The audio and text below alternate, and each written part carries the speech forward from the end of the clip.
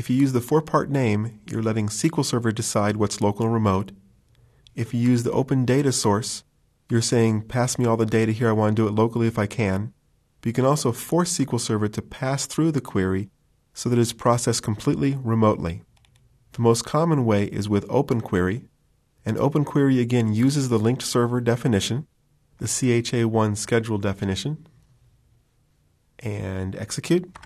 There we are.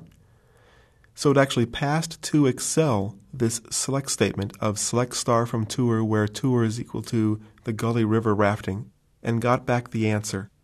And the connection to Excel is made through the JET database engine, so that's how the select statement was actually executed.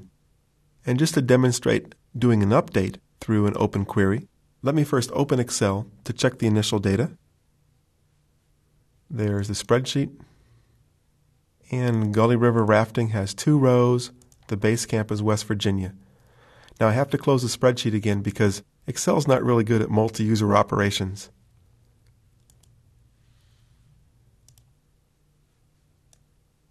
So we're talking about update. I know that's in the next lesson, but here's the update command. Update is update a table source, set a column to a value where something is true. And then open query is serving as the entire table. So this goes out and selects certain rows.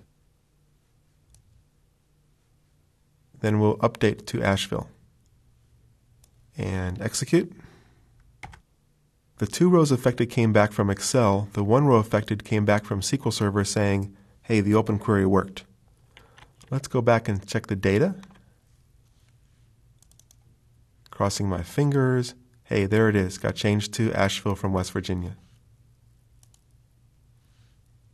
And of course, there's a method of doing a pass-through query where we don't depend upon the linked server, but we provide the connection information ourselves right in the query. And that's open row set. So here's the provider, name of the server we are connecting to. We're using trusted connection. And then here's the select statement being passed to the remote server.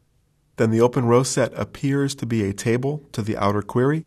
We could join with it, do whatever we want to with it.